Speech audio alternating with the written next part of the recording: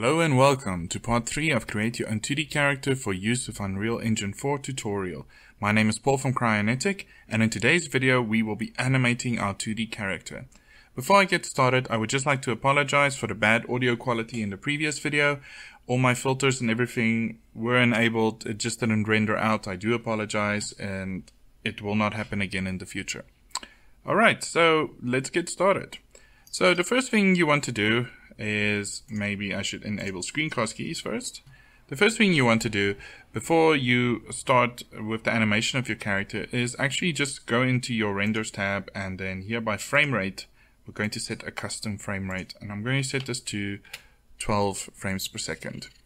This is my preference just based on simplicity and just the general movement of the character. If you choose a higher frame rate as well, you'll be rendering out more images for use in Unreal Engine 4, which can increase the size of your character and just the complexity of setting it up if you want to blend animations or just change things later on. So for this, I would like to keep it at 12 frames per second. And with that said, we're going to change our frame range to 24. You'll see here on our timeline as well, we can also set this to 24, it's the same thing. So basically what's happening here is that we're saying that we're going to create an animation that is 2 seconds long. So the animation that I want to create is a simple run animation. Now, I can speed this up. I think 2 seconds might be slightly long, but I just want to get a bit more smoother range of movement in the character itself. You can always later on change the frame rate, but that will be for a later video. So what we're going to do here is first we're going to select our character. I'm going to select everything, and I'm just going to rotate everything just slightly around so that all the body parts and everything match up. I'm going to select the eyes and the head and rotate them up. This arm I'm going to rotate backwards, this one forward. And then this leg, I'm going to rotate forward, and this one backward. Alright, so it looks like his legs are actually longer than his, shorter than his arms, but that's okay. So once we've done all of that, we want to select everything. You can either do that by hitting A, or you can just hold Control and then mouse drag and select everything. And then here by the keyring tool here at the bottom, we're going to choose location, rotation, and scale. And I'm just going to click add a keyframe. Now if you move, you'll see that that is our base keyframe. That is the one that we start with.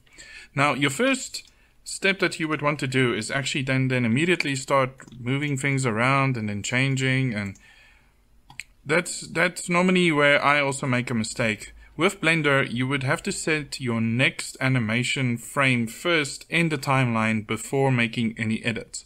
Because if you're going to move this afterwards, it will just jump back to the original frame of animation. So keep that in mind. It will save you a lot of headaches if you're working on something. Always set it in your timeline first, and then do your adjustments and movements to your character. Okay, so I'm going to set this to 12. And then I'm going to select everything. I'm going to rotate it slightly back. Select this arm, rotate it forward. This one, rotate it backwards. And do this and do that. And maybe rotate the head up. It looks like a bit too much. And then we're going to add a keyframe. Oops. Okay, that's also another thing that I made a mistake with. Luckily I could undo it. When you add a keyframe, make sure you select everything, and then you add a keyframe. Okay, so now if I play it, you should see, there we go. That's the first part of our animation. Now also, if you decide that, okay, the movement, you're not too happy with it on one particular part, you can just go back to that frame and then move that to a different one, and then keyframe that particular piece individually, and that will be the only one that changes. So it's slightly different than using bones and armatures for animation. It's a bit more limited, but it does actually get the job done for the purposes of a 2D character. Okay, so now what we're going to do this might seem slightly strange, but now we have to get back to our base pose because we want this character to loop animation. And with having an armature, that would be significantly easier because you can just copy the armature location and just paste it over and it will go back to the original animation. With this, I found that the only way that I found to do it quickly and easily was to go to the, if you have 24 frames in your animation, go to frame 25. But first, we're going to go to frame 1. We're going to select everything, hit Control C. Then we're going to go to frame 25, just make sure that you're on frame 25, or the frame after your animation is finished. And then select everything, and we're going to delete it. Then still on frame 25, hit Control V to paste, and then we're going to add a keyframe. Now, you might think that we deleted the entire original animation, but that's not how this type of animation works in Blender. So let's go back to the base and push play. And there we go, there's an animation. So what I'm going to explain what happened here is effectively Blender renders everything that you set keyframes for. So let's say I set keyframe here, I can move in a different asset from another place and I can set the keyframe. It will suddenly just appear in existence in your animation. And the same with deleting something. So what I did here is effectively, when you go to frame 25, what will happen is that it will switch between these animations, eventually getting to that one on frame 25. So that just helps a little bit. And the reason I picked frame 25 was because if I picked frame 24, you would get like a slight stutter in your animation because frame 1 and frame 24 would have been exactly the same. Because we copy and paste it from frame 1. So it would have been like a slight pause in the transition in your animation. So that's why you just want to paste one frame ahead and then you eliminate that stutter completely. So it makes it significantly easier. Okay, so what we're going to do now is we're going to render out this animation. So what I'm going to do is just add a camera. You can just deselect everything, hit Shift A, and we're going to add a camera. Then I'm going to go push 0. Oh, wait. First push 7. Go into the view that I want here. And then it is Control Alt 0. Let's try that again. Come on. Control Alt 0. Okay. Not quite what I wanted. Let's zoom out a bit. Control Alt 0. There we go. So what this does, this is basically you add a camera and then when you push Control Alt 0, it adds the camera to your current viewport or your current view. So if I view from here, I can add the camera and so on. But so we want it from this angle. If we push 0, we can see exactly the parts that it will render out.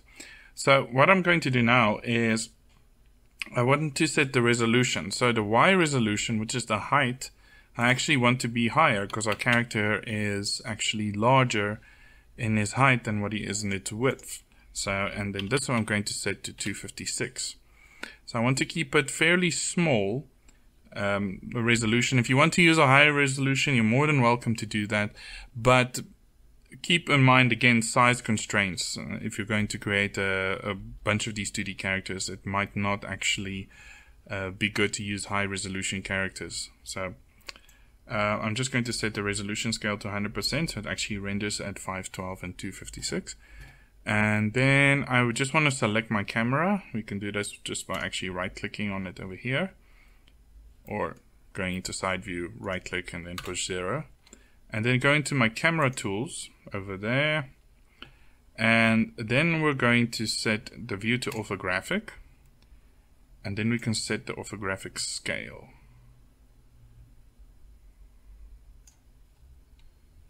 There we go, and let's just see.